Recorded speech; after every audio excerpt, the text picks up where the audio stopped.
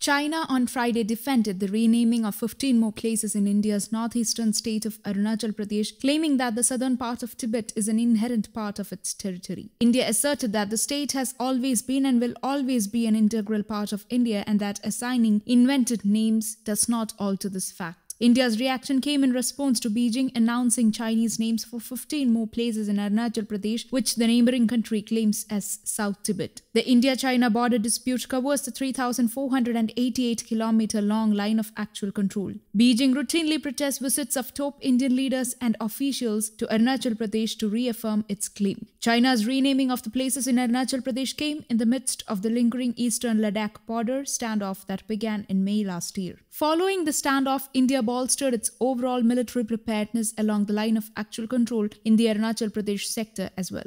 We have seen such. This is not the first time China has attempted such a renaming of places in the state of Arunachal Pradesh. China had also sought to assign such names in April 2017, External Affairs Minister spokesperson Arunachal said as he was responding to a media query on reports that China has renamed some places in Arunachal Pradesh in its own language. China's Ministry of Civil Affairs announced on Wednesday that it had standardized in Chinese characters, Tibetan and Roman alphabet the names of 15 places in Zangnan, the Chinese name for Arunachal Pradesh according to state-run Global Times. This is in accordance with regulations on geographical names issued by the State Council, China's cabinet said in a report. Among the official names of the 15 places which were given exact longitude and latitude, 8 are residential places, 4 are mountains, 2 are rivers and 1 is a mountain pass, the report said. This is the second batch of standardized names of places in Arunachal Pradesh given by China. The first batch of the standardized names of 6 places was released in 2017. China claims Arunachal Pradesh as part of South Tibet.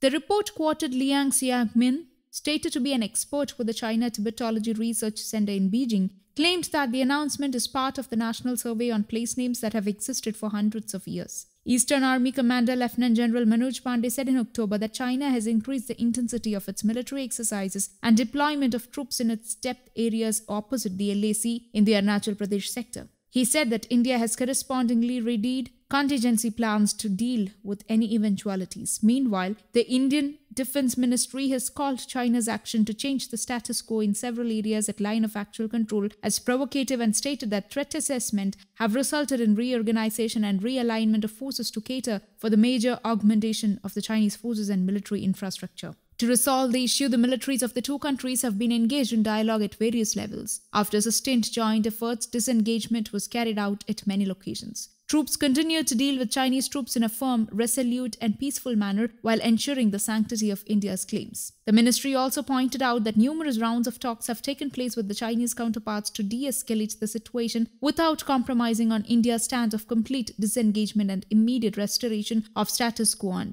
To this, 13 rounds of senior military commanders' meetings have already been concluded. India and China have been engaged in border disputes for the last 20 months. News Desk, Kaumudy Global.